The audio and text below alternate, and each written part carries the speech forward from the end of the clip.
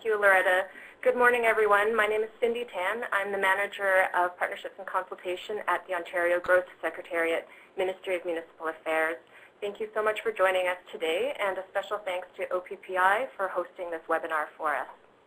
As Loretta mentioned, today's presentation will provide an overview of the 4 new and updated provincial land use plans which were released on May 18th. The Growth Plan for the Greater Golden Horseshoe, the Greenbelt Plan, the Oak Ridges Moraine Conservation Plan, and the Niagara Escarpment Plan.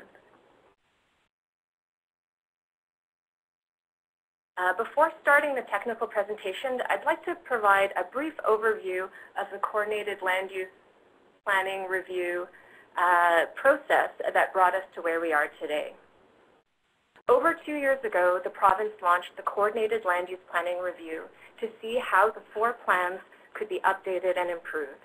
Given the plans' interconnected nature and their shared geography, a coordinated approach was taken. We benefited greatly from a wide range of input from the public, municipalities, stakeholders, and Indigenous communities through this process.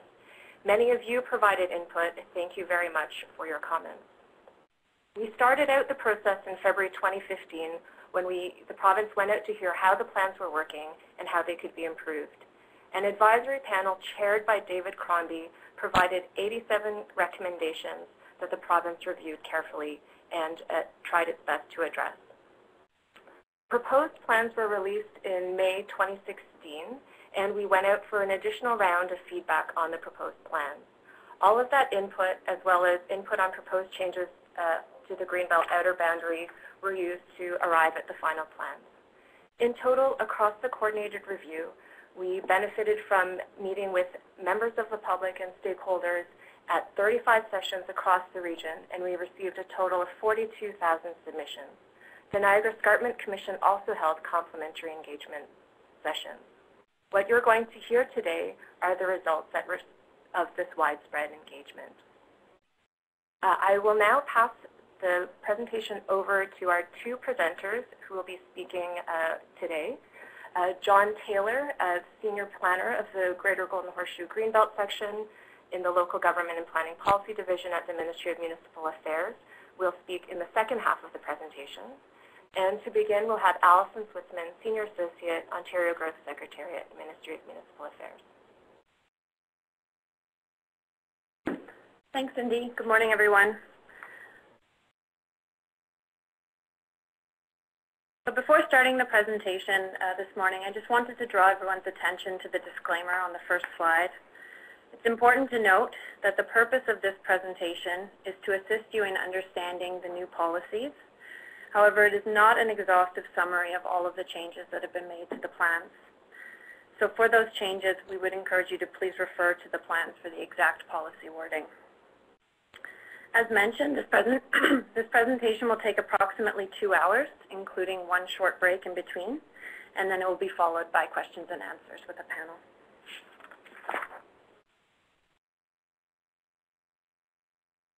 You've just heard from Cindy about the process that the Coordinated Policy Review has followed to date and the key outcomes of that review. As you're aware, the 4 plans were originally established at different times for different geographies and with different purposes. However, they all had complementary visions and were designed to work together. Many of the policy changes that have been made were to make the plans more consistent and integrated with one another and with the provincial policy statement to the extent possible. However, while many of the policies have changed, the structure of the plans and the primary means by which they are implemented have not changed. As you can see on the slide, the new plans include the Growth Plan 2017, which replaces the Growth Plan 2006 as amended, the Greenbelt Plan 2017, which amends the Greenbelt Plan 2005 as amended, the Oak Ridges Moraine Conservation Plan 2017, which amends the Oak Ridges Moraine Conservation Plan 2001, and the Niagara Escarpment Plan 2017, which replaces the Niagara Escarpment Plan 1985 as amended.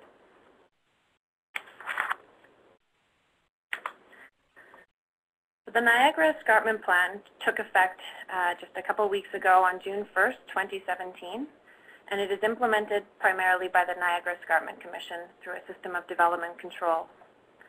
The other three plans, the Growth Plan, the Greenbelt Plan, and the Oak Ridges Moraine Conservation Plan, are primarily implemented through planning matters under the Planning Act. All decisions are required to conform with plans that are in effect on the date of that decision. For this reason, it's important to note that the new plans will take effect on July 1st, 2017, and until that time, decisions can continue to conform with the plans that were in place prior to the coordinated review. However, after that time, all decisions, whether by municipalities, the province, or the Ontario Municipal Board, are required to conform with the new plans. The only exceptions would be for matters that were historically exempted through either legislation or regulation. For the Greenbelt Plan and the Oak Ridges Moraine Conservation Plan, there have been no changes to the historic exemptions from the requirement to conform with those plans. So you should refer to the legislation and regulations for further details. For the Growth Plan, the Minister is making some minor changes to the transition regulation to support the implementation of the new plan. The details of those changes that are currently posted on the Environmental Registry and the Regulatory Registry until June 17th, and it is intended that the changes would take effect on the same date as the new plans, which is July 1st. In addition to the requirement for planning decisions to conform, the legislation providing for the Growth Plan, Greenbelt Plan, and Oak Ridges Moraine plans require official plans to conform with the new plans within certain timeframes. For the Greenbelt Plan and the Oak Ridges Moraine Plan, upper and single-tier municipalities are required to bring their official plans into conformity at the time of their next scheduled official plan update under Section 26 of the Planning Act. Based on how the Growth Plan was implemented in the past and policy changes to streamline implementation, which I will speak to more throughout the presentation, it is anticipated that most upper and single-tier municipalities will also undertake Growth Plan conformity work as part of their next scheduled official plan update. To accommodate variation in official plan review and update schedules, the Minister is directing upper and single-tier municipalities to bring their official plans into conformity with the Growth Plan within 5 years of the effective date, so by July 1st, 2022. Further, lower-tier official plans will be required to conform with the new Growth Plan within 1 year of the upper-tier official plan being in conformity. The slide also shows the timeframes for the province to issue supplementary direction. This includes mapping of an agricultural system for the Greater Golden Horseshoe, a natural heritage system for the Greater Golden Horseshoe, and a standard methodology for land needs assessment, all of which you'll hear more about throughout the presentation. It's important to note that as this supplementary direction is needed for implementation, it is intended that all three of these pieces will be issued by the end of this year. And to further support implementation, the province will also be preparing various guidance materials, which you will also hear more about throughout the presentation.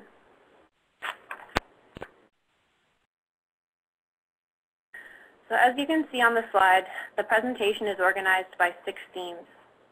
For each theme, we will highlight the key technical changes to all 4 plans.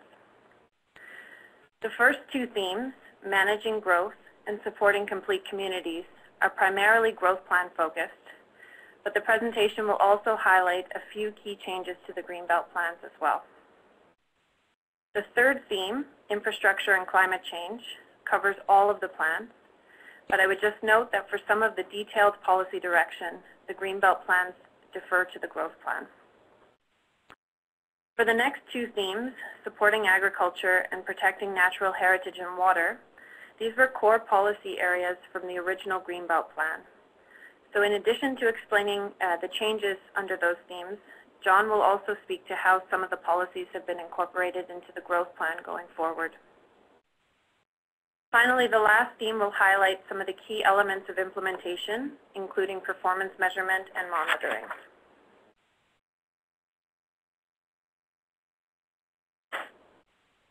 The Growth Plan and Greenbelt Plan were originally created over a decade ago to help manage growth in the fast-growing Greater Golden Horseshoe region. Changes have been made to all of the plans to better harmonize them, to streamline implementation, and to reinforce how they were intended to work together to manage growth. Both the Growth Plan and the Greenbelt Plan include new sections up front that clarify how they work together and with the other plans and the provincial policy statement. All plans acknowledge the history of growth and settlement in the region, including treaty rights and other Aboriginal rights. And the Growth Plan includes an updated and more explicit profile of the regional economy and growth management issues on the horizon.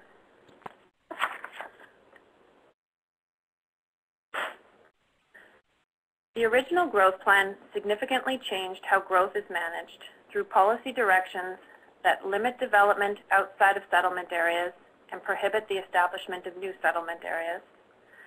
It directed major growth to settlement areas with municipal water and wastewater servicing. And it provided more stringent criteria for settlement area boundary expansions, including the requirement to use the Growth Plan forecasts and targets. New policies build on that original policy direction and now more clearly distinguish between two types of settlement areas, those with delineated built-up areas and those that are undelineated. Built-up areas are defined by the built boundary that was issued by the Minister in 2009 for the purposes of measuring the intensification target, and it delineated what was already built on the date that the Growth Plan first took effect in 2006. Some built-up areas remained undelineated because the settlement areas were below a certain size or servicing threshold and were not intended to accommodate a significant amount of growth. The Growth Plan now more explicitly directs that the vast majority of growth must go to settlement areas that have delineated built-up areas, and growth should be limited in settlement areas that are undelineated built-up areas. Settlement areas with delineated built-up areas are larger in size and better positioned to develop as complete communities. The Growth Plan is also more directive about limiting growth that's directed to settlement areas in the Greenbelt, which you will hear more about later. And it also includes more detail about where growth should be focused within settlement areas, with an emphasis on directing growth to transit to support the plan's goals of transportation demand management and optimizing infrastructure.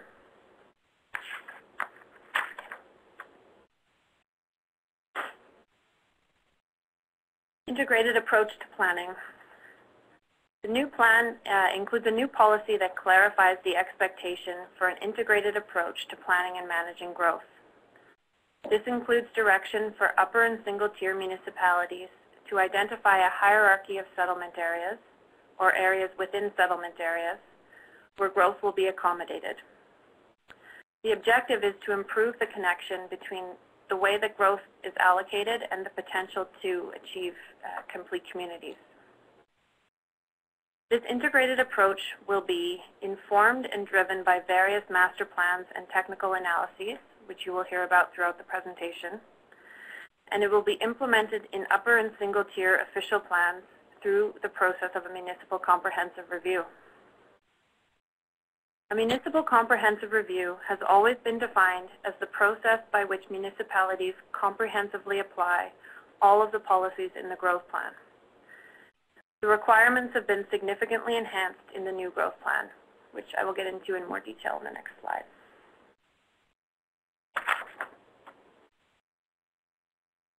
In the original Growth Plan, settlement area boundary expansions and employment conversions could only be implemented through a municipal comprehensive review.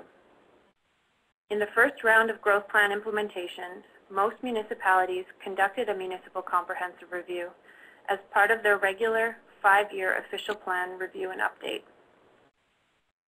Key changes to the definition of municipal comprehensive review will further reinforce this practice. Those changes are that it can now only be undertaken by upper and single-tier municipalities, and that it must be implemented through Section 26 of the Planning Act, which requires provincial approval. These changes are intended to help streamline the next round of implementation. In addition to settlement area boundary expansions and employment conversions, Many more growth plan policies are now explicitly tied to the process of municipal comprehensive review. Most policy links reinforce this more integrated approach to growth management. I would just note that the list on the slide is not exhaustive, but it outlines some of the key requirements that upper and single-tier municipalities will undertake as part of a municipal comprehensive review.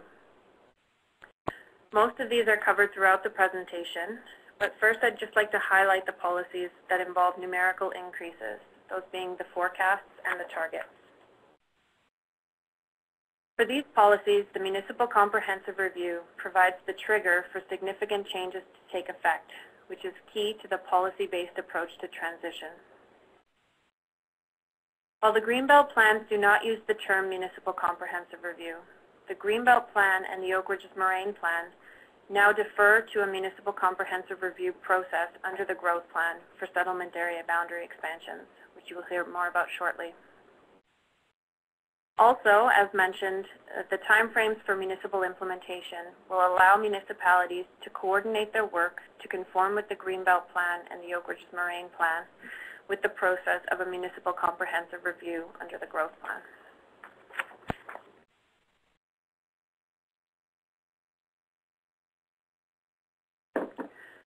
Growth Plan implementation always required land needs assessment.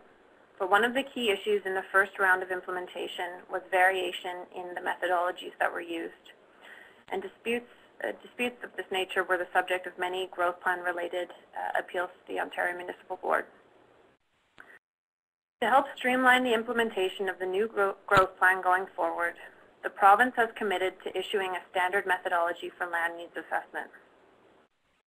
The policies have been clarified to require that land needs must be assessed in accordance with this provincial methodology.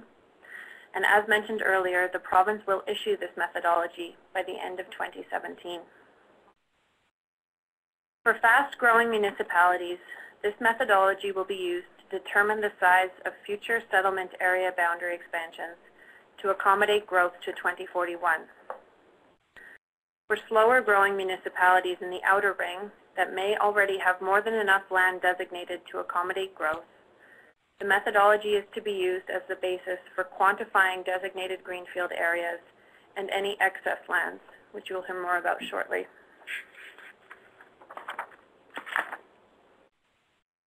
Strategic growth areas.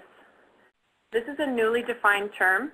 However, it's important to note that it just replaces the original terms intensification areas and intensification corridors. It also expands this concept to include urban growth centers, which were a key focus in the original growth plan, and major transit station areas, which have more focus in the new growth plan. However, strategic growth areas can also include other areas that provide opportunities to accommodate significant growth, whether in delineated built-up areas or in designated greenfield areas. The original growth plan included some policy direction for intensification areas and corridors and for major transit station areas. There is enhanced policy direction in the new growth plan that prioritizes strategic growth areas as the focus for where growth will be allocated, and land use planning will be integrated with infrastructure renewal. The new growth plan requires the delineation and establishment of density targets for all strategic growth areas in upper and single-tier official plans. In two-tier municipalities, the upper tier will then provide direction to the lower tier municipality to undertake the detailed planning.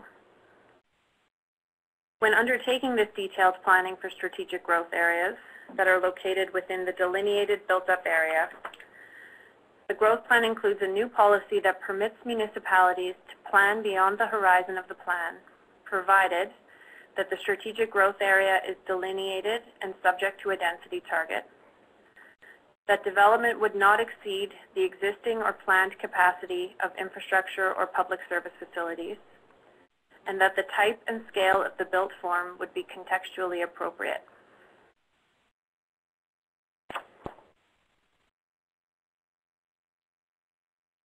So one of the key elements of the growth plan is its intensification and density targets.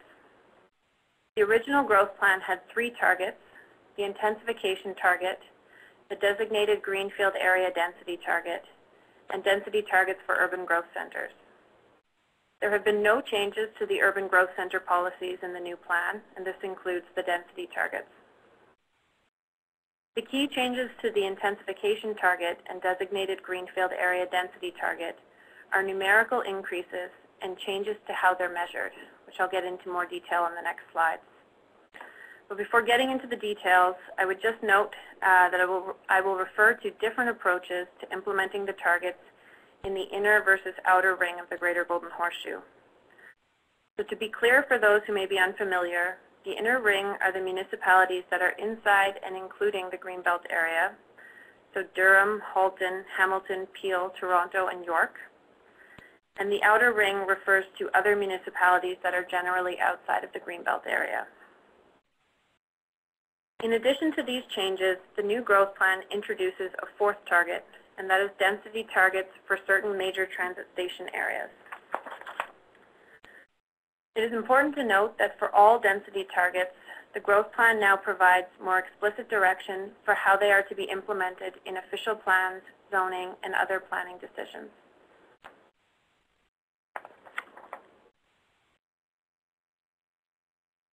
The intensification target continues to be measured as an annual rate of residential development occurring within areas that were already built when the growth plan first took effect in 2006. The original growth plan required 40% starting in 2015. This target has now been increased to 60%, but this will be phased in between now and 2031, with the potential for some municipalities to request an alternative intensification target. In addition to the numerical increase, the application of the target has now been scoped so that only development in delineated built-up areas counts towards the achievement of the intensification target. Going forward, development in undelineated built-up areas, and as mentioned earlier, these are relatively small settlement areas with servicing limitations. Development in these settlement areas would no longer be counted towards the annual achievement of the intensification target.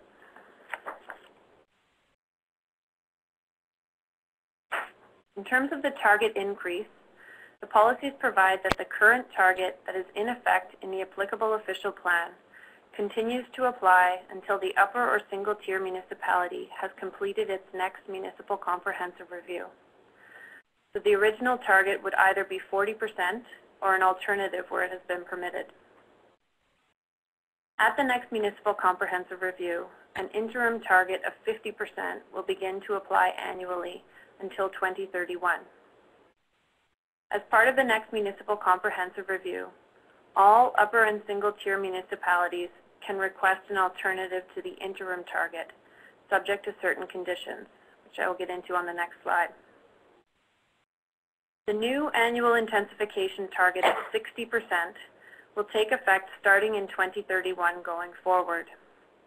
As part of the next municipal comprehensive review, outer ring municipalities can request an alternative to this 60% target, but inner ring municipalities cannot. For all alternative targets, the policies require that they be reviewed at each municipal comprehensive review to determine whether they are still appropriate. A review would entail reassessment and re-request by the municipality and reapproval by the province.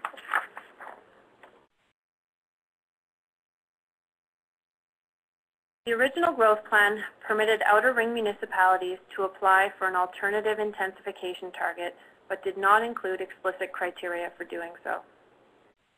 Another key change in the new growth plan is that all requests for alternative targets require a resolution from Municipal Council.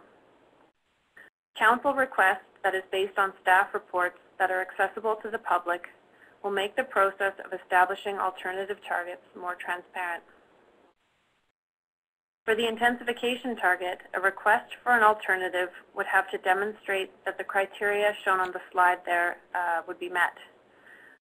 I won't read the list, but the key criteria to highlight are that the alternative target must maintain or improve on the current intensification target, and that it must be ground truthed against the actual rate of intensification being achieved annually.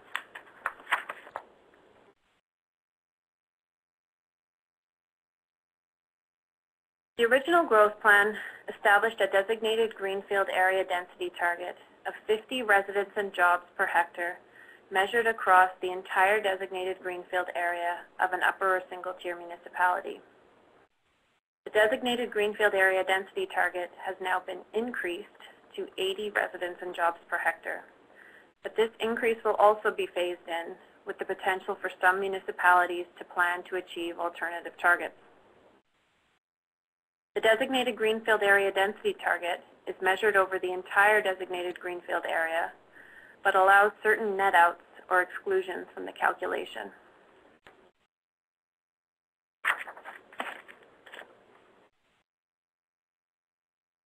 The original growth plan limited the uses that could be netted out from the calculation of the designated greenfield area density target to certain natural heritage features where development was prohibited. The new growth plan has broadened the list of permitted net outs to bring more consistency to how the target is measured across municipalities. The new net outs are listed on the slide, but the key ones to highlight are rights of way for certain types of linear infrastructure and employment areas. It is important to note that upper and single-tier municipalities will be required to set separate density targets for employment areas to ensure that they continue to be used efficiently, which you will hear more about later.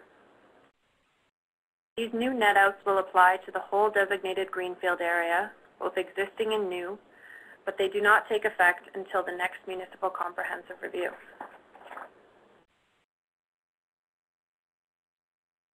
The reason for differentiating between existing and new designated greenfield areas is because the new density target of 80 residents and jobs per hectare does not apply to existing designated greenfield areas that were approved and in effect as of July 1st, 2017. The current density target that is in effect in the applicable official plan applies until the next municipal comprehensive review. That would either be 50 residents and jobs per hectare or an alternative where it has been permitted. As I just mentioned, the new net outs will also not take effect until the next municipal comprehensive review. So this density continues to be measured based on the original net outs in the interim. Through the next municipal comprehensive review, inner ring municipalities will apply the new net outs across the entire designated greenfield area. They will take action to increase the density of the lands that are subject to the target. And after doing this, the planned density cannot be less than 60 residents and jobs per hectare, unless an alternative is permitted. For outer ring municipalities, there is no differentiation between the target that applies to the existing or the new designated greenfield areas. Through the next municipal comprehensive review, outer ring municipalities will apply the new net outs across the entire designated greenfield area and apply the new target of 80 residents and jobs per hectare across the designated greenfield area, or they will request an alternative target. This different approach to phasing in the new target in the inner ring versus the outer ring recognizes the different planning realities in these different geographies and the need for greater flexibility over the long term in the outer ring.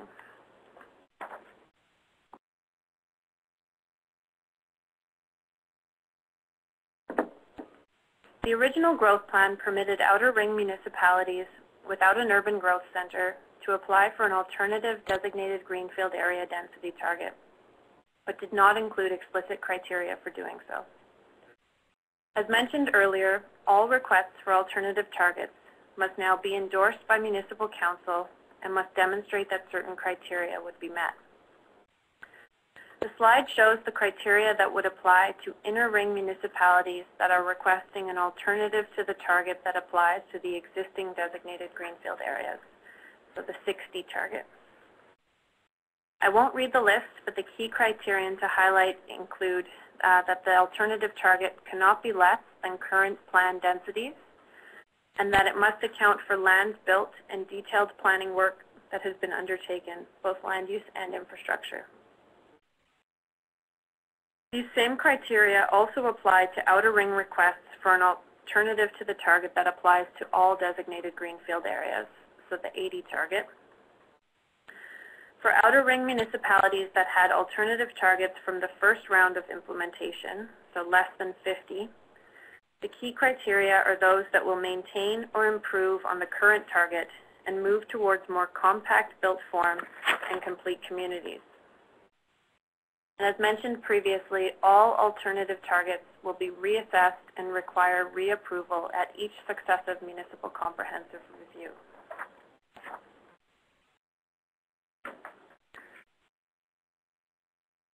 The original growth plan provided policy direction for more transit-supportive built form, and this has been significantly strengthened in the new growth plan. Schedule 5 of the growth plan now identifies priority transit corridors, which are aligned with committed provincial funding, and the policies require municipalities to identify those in their official plans. For major transit station areas on priority transit corridors or existing subway lines, municipalities are required to delineate the boundaries of those major transit station areas in a transit-supportive manner.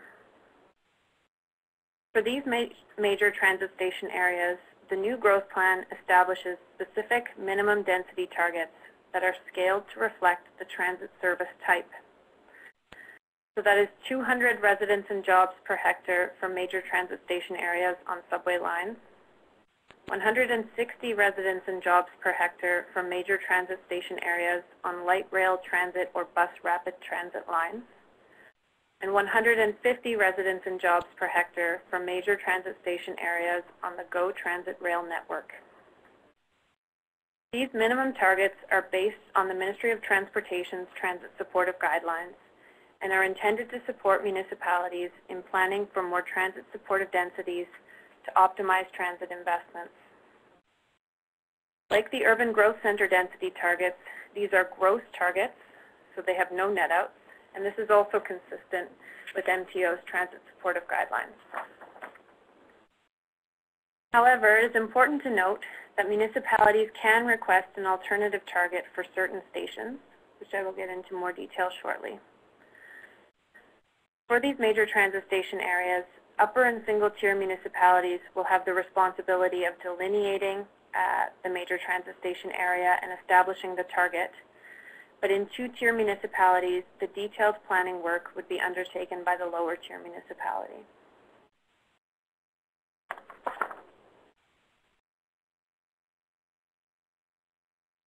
Major transit station areas are the area including and around existing or planned higher order transit stations or stops within settlement areas. The definition of major transit station areas generally define the area by a 500-meter radius or a 10-minute walk. The policies require delineation in a transit-supportive manner that maximizes the size of the area and the number of transit users within walking distance. Ministry of Transportation's transit supportive guidelines provide detailed technical guidance for delineation, which, as mentioned, must be done by upper and single-tier municipalities. Some major transit station areas may include features and or built form that would make it difficult to plan for these prescribed targets. However, the policies require a broad delineation that includes such lands and addresses this issue by allowing alternative targets under certain circumstances.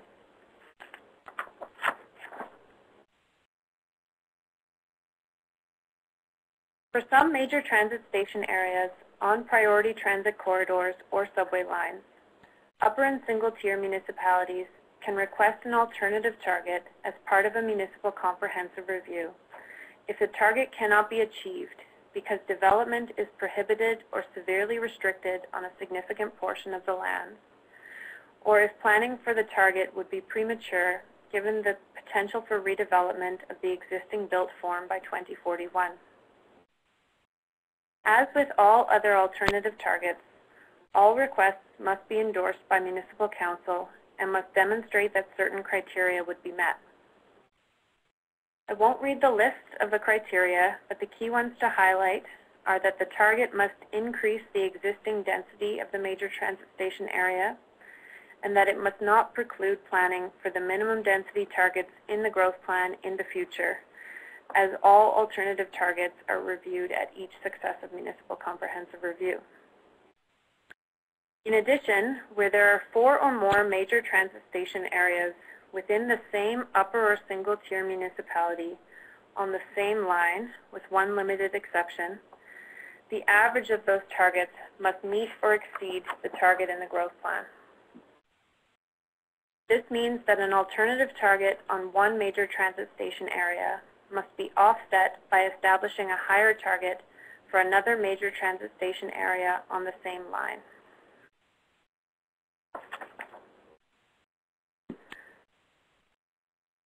The settlement area boundary expansion policies have always been a key element of the growth plan, and as mentioned earlier, they can only be undertaken through the process of a municipal comprehensive review.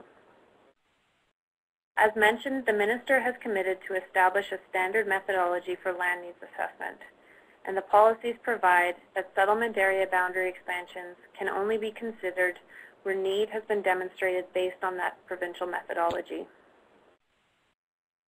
Other key changes to the settlement area boundary expansion policies include land can now be designated to the horizon of the growth plan, which is currently 2041. So formerly, the 20-year limit in the provincial policy statement applied. There are also more robust requirements for assessing the feasibility and determining the most appropriate location for a settlement area boundary expansion, which I'll get into more detail shortly. There are also new Greenbelt specific tests, as the Greenbelt and Oak Ridges Moraine plans now defer to these growth plan policies. Finally, there's also some new flexibility for outer ring municipalities with excess lands to potentially undertake a settlement area boundary expansion conditional on the rationalization of their oversupply, which I will speak to more later.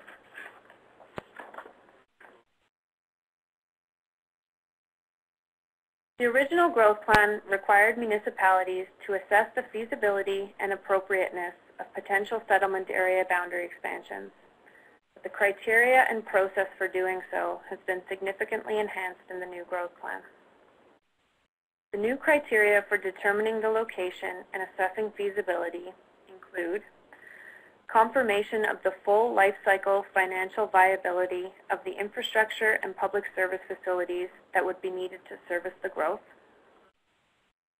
the completion of water and wastewater master plans or equivalent, and a stormwater master plan or equivalent, which you will hear more about later, demonstration through watershed planning or equivalent that the expansion would not negatively impact the water resource system or water quality or quantity.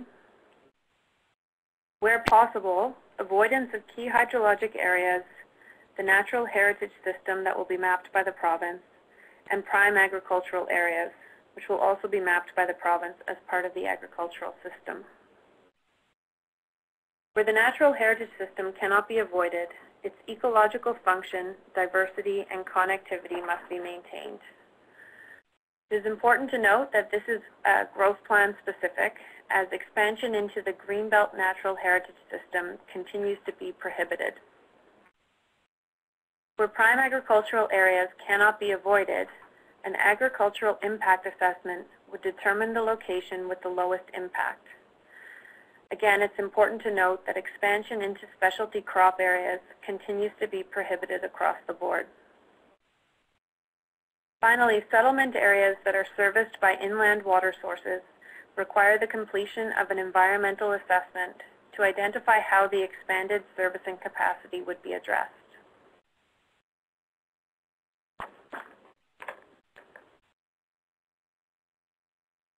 The Oak Ridges Moraine Conservation Plan and the Greenbelt Plan were both developed prior to the growth plan and included their own policies and provisions for settlement area boundary expansions.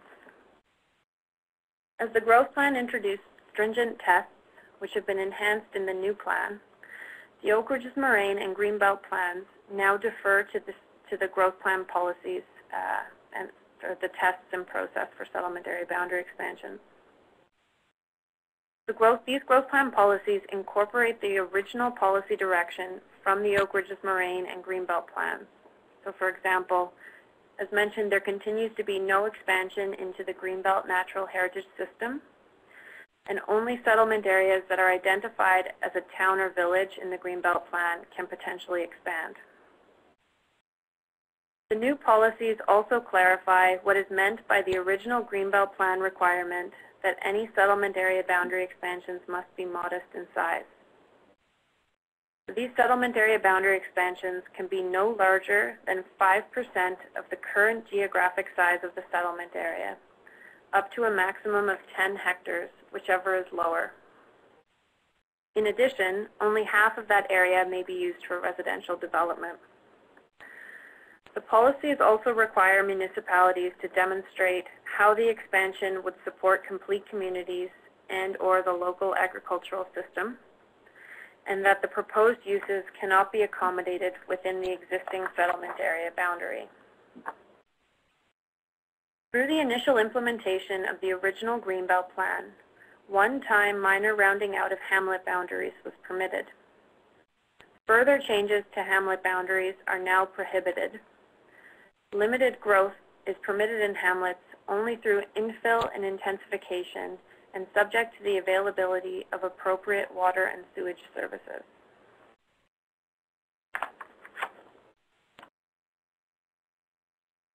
The definition of designated greenfield areas has been changed so that it only applies to lands that are needed to accommodate growth to the horizon of the growth plan.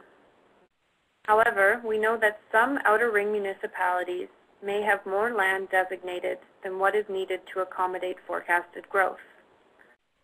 This can be an implementation challenge when the designated lands are in the wrong place, such as places that have servicing constraints or other limitations. In such cases, a quantum of excess lands will be determined through the process of land needs assessment. So once a municipality determines the quantum of designated greenfield areas that are needed to accommodate growth to 2041, any additional lands within settlement areas that are designated for development would be considered excess. Upper and single-tier municipalities will then determine which lands should be identified as excess based on their hierarchy of settlement areas. They would identify those lands in their official plan, and they would prohibit development on them to the horizon of the growth plan, which is currently 2041. I would just note that any lands that are identified as excess through this process could potentially be revisited at a subsequent municipal comprehensive review to determine whether they may be needed to accommodate growth once the planning horizon is extended in the future. As mentioned, the growth plan now allows upper and single-tier municipalities in the outer ring that have identified excess lands to propose a settlement area boundary expansion for certain settlement areas that have been identified as the focus for growth, if all tests for settlement area boundary expansions are met, and if the overall quantum of lands that are designated for development would be reduced. So this would involve de-designation to remove development permissions and an inward adjustment of the settlement area boundary. Finally, municipalities are also encouraged to use existing tools under the Planning Act, such as deeming, to reduce the quantity of excess lands.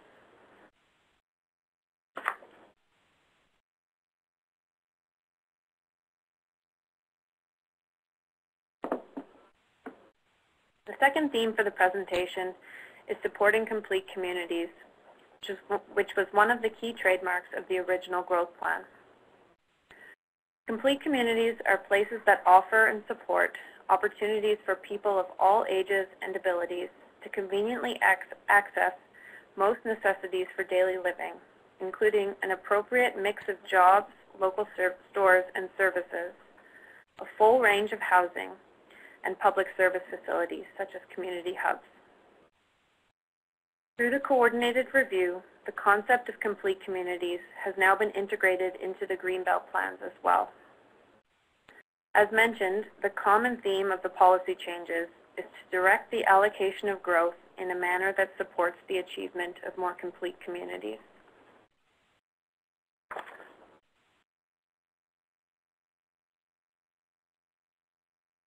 Growth Plan has been enhanced with more direction for how to plan for the achievement of complete communities.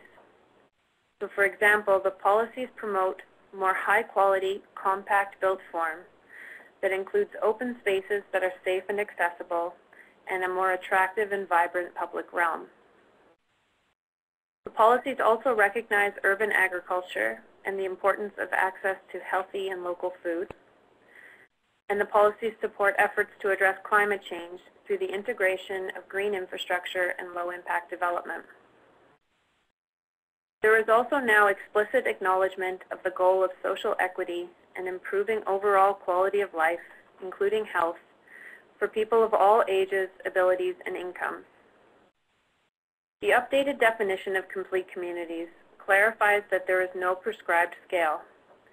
They can take different shapes and forms appropriate to their context. So for example, they can be settlement areas. They can also be mixed-use neighborhoods or other areas within settlement areas.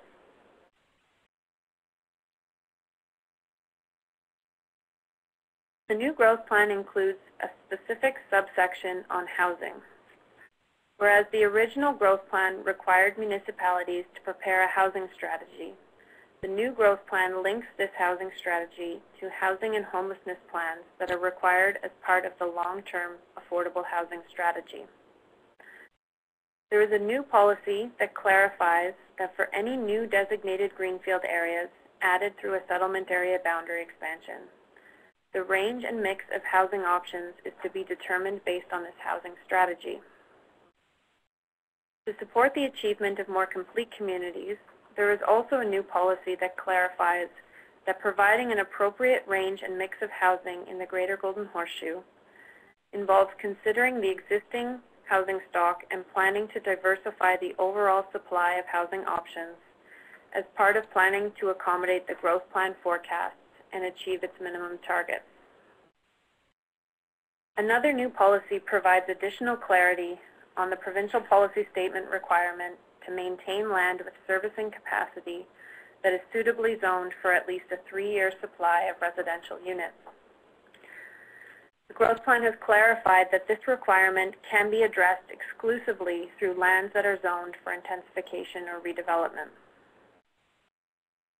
In addition, as part of the recently announced Fair Housing Plan, another new policy requires municipalities to consider the use of available tools to require that multi-unit development incorporate a mix of unit sizes. Together, these policies will support the achievement of complete communities by diversifying the housing options that are available throughout the region to accommodate a range of household sizes and incomes in convenient locations that provide access to transit and other amenities.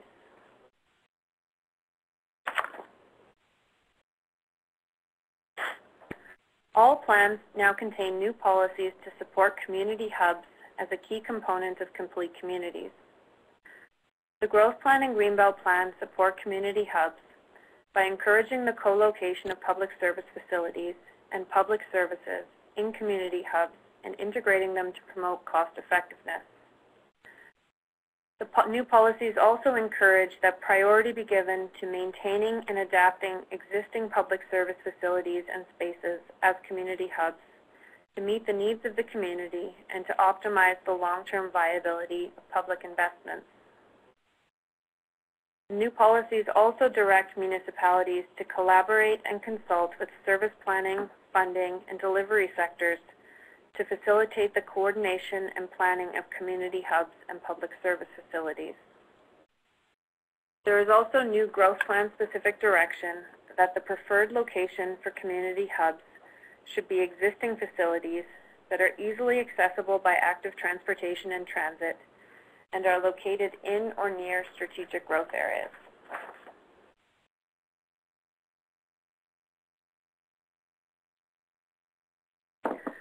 Growth Plan has always supported active transportation and promoted multimodal transportation systems that provide alternatives to the automobile. The policies for active transportation have been strengthened in the new Growth Plan in 2 important ways. First, the new plan has clarified that municipalities are required to plan for safe and continuous active transportation networks that connect to key destinations. And it has also introduced the concept of complete streets to ensure that the needs and safety of all users are considered during the refurbishment and design of streets. Note that the Complete Streets approach does not prescribe specific design criteria. Instead, it means that planning authorities must consider, as the default, how decisions must balance the needs and safety of all users. In addition to active transportation, transit has also always been central to the growth plan as a preferred means of moving people. In addition to the new density targets, which I mentioned earlier, the new policies also provide more direction for planning major transit station areas in a manner that improves the connectivity towards more transit-supportive built form and design. Another new policy prioritizes transit corridors as the key focus for land use planning efforts. These encourage the use of tools that would accelerate transit-supportive growth and development, such as alternative parking standards. The new growth plan also provides more direction for transit service integration across municipal boundaries and operators towards a more seamless regional transit network. Another new policy targets major trip generators, such as existing office parks, as a strategic focus for transportation demand management programs.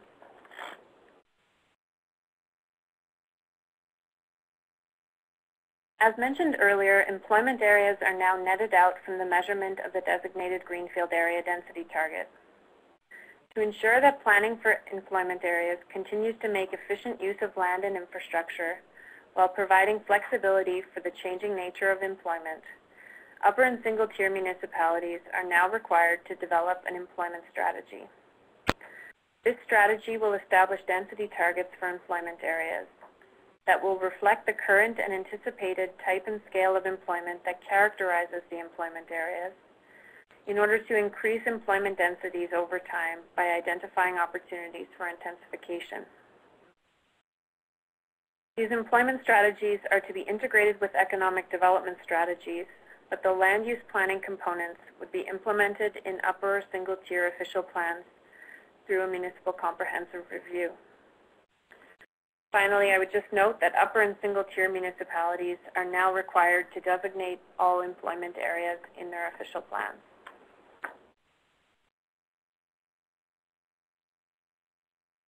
The original growth plan provided policies to support the protection of employment areas. These new policies provide municipalities with an optional prime employment area tool. So certain employment areas located close to major goods movement facilities and corridors with large lots are more suitable for land-intensive and low employment density uses and should have a higher level of protection over the long term. If municipalities choose to identify certain employment areas as prime employment areas, they must be designated as such in upper or single-tier official plans, and this designation must prohibit any office, retail, and service commercial uses that are not ancillary to the primary use.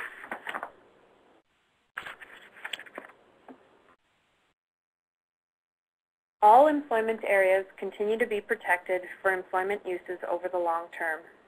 So residential and non-employment uses are still not permitted.